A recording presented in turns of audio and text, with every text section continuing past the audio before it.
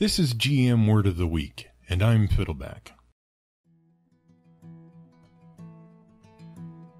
Doppelganger. As her eyes begin to close, blood flowing from the massive gash in her head and the wound in her shoulder, she meets your eye and utters her final words.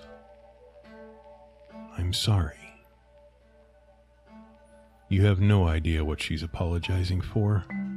And then her form seems to turn to wax, like a melting candle. It elongates and shrivels. Her facial features melt away, leaving a gaunt, emaciated, purple-skinned humanoid. She was a doppelganger, and she died protecting you. But why?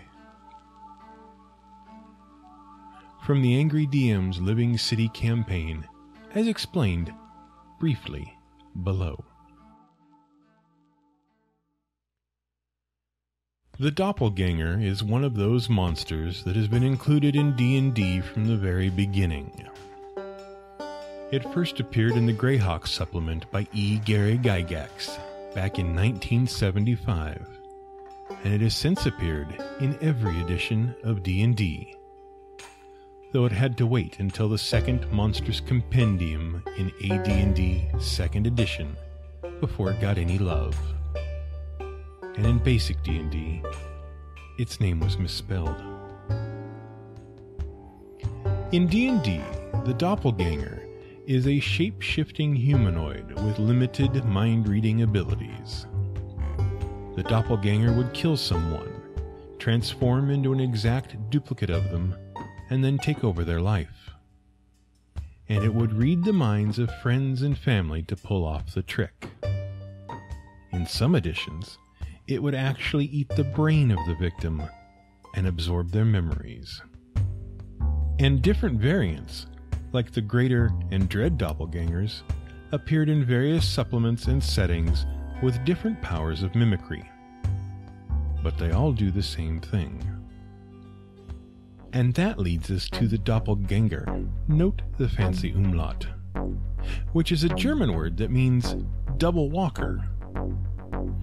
While the word is of a fairly recent origin, the idea is a bit older. In various European mythologies, the Doppelganger is a ghostly double of a person, an identical apparition. According to legend, when someone sees your doppelganger, it's a bad omen. If you see your own doppelganger, you're going to die. And there are famous accounts of doppelganger sightings in history. Abraham Lincoln once reported seeing his doppelganger in the mirror. And you might just assume that the 16th president just didn't know how mirrors work. But he saw a double of himself standing behind him in the mirror. So there were two of him in the mirror, okay? At least, that's what he said.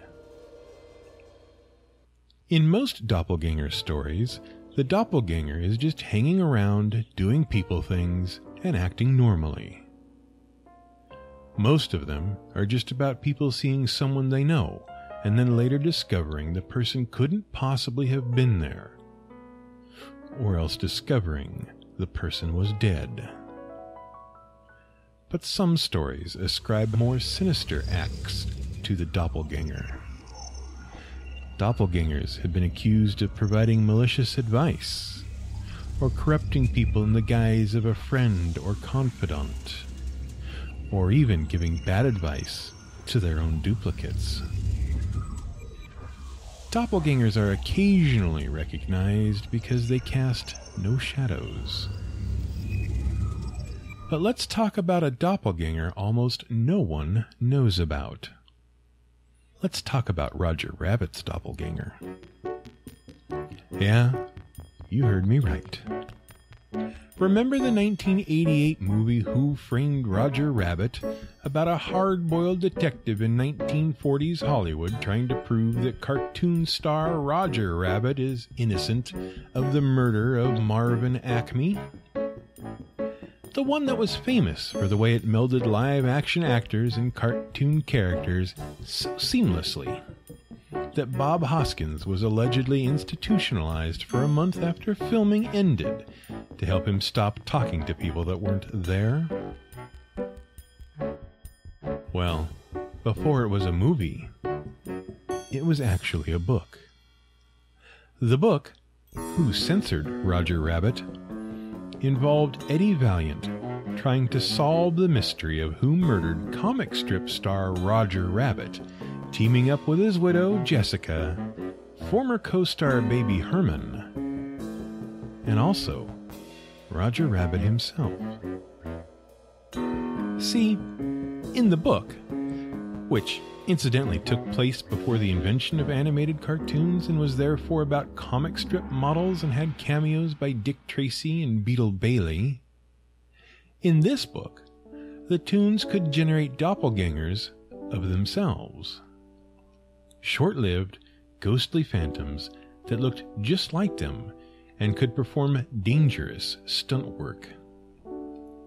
Roger was very good at making a doppelganger, and his lasted for several days after he died. No joke. This was a major plot point in the book, and it was never really explained. But if Roger Rabbit isn't your thing because you were a zygote when that movie came out and thus you're making me feel old, let's talk about a more modern ganger. How about a Gengar? That's right. I've hit rock bottom. I'm referencing Pokemon. Note the accent. So Gengar is a ghost-type Pokemon which basically looks like a shadowy, vaguely humanoid cartoon thing. If you aren't familiar with Pokemon, it is a giant, all-consuming franchise encompassing multiple video games, animated series, movies, comic books, a trading card game, lunchboxes, toys, and pretty much every other stupid, pointless thing you might sell to a child. In the Pokeverse, a word I swore I would never say, children travel the world capturing strange creatures called Pokemon and forcing them to fight in vicious battles for their own entertainment. Obviously, since it's basically fantasy cockfighting for children, people got very upset about how the series sometimes mentions the word evolution, misusing the word so badly that Charles Darwin's ghostly form is going to rise from the dead someday and beat series creator Satoshi Tajiri unconscious with a copy of On the Origin of Species by Means of Natural Selection, or the Preservation of Favored Species in the Struggle for Life. Yes, that is the full title. I kid you not. Speaking of ghosts named Gengar and vengeful spirits rising from the grave, it's actually interesting to note that Gengar might not be named after the doppelganger after all, despite the fact that he likes to imitate people's shadows and follow them around. In fact, Gengar is probably a reference to the Doppelganger. What's a Doppelganger? Well, it's actually a Norse spirit, which we might call a revenant. The Doppelganger was a restless spirit that rose from its grave for some reason and took on bodily form. The Vikings called them Draugr, which you might recognize if you played Bethesda's massive productivity black hole, Skyrim.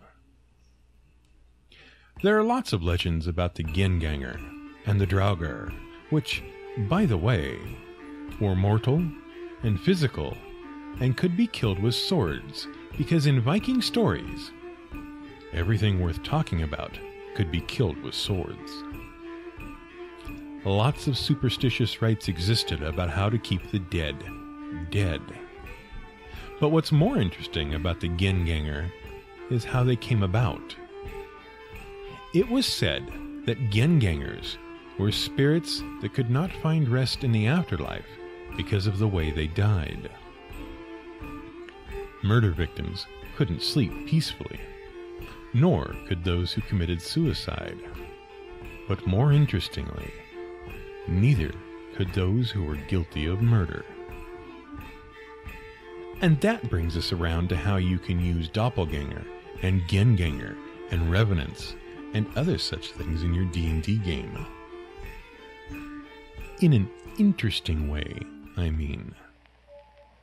The Doppelganger tries to replace one of the heroes thing has been done to death, right? As has the "oh no, the king is really a doppelganger" plot. You've got to mix this stuff up a bit. For example, once upon a time, the party in my campaign befriended someone who became an ally and romantic interest, and then, by accident, she got killed, and the party discovered she had been a doppelganger. Sometime later, they discovered the original person was not dead because they rescued her from an enemy stronghold.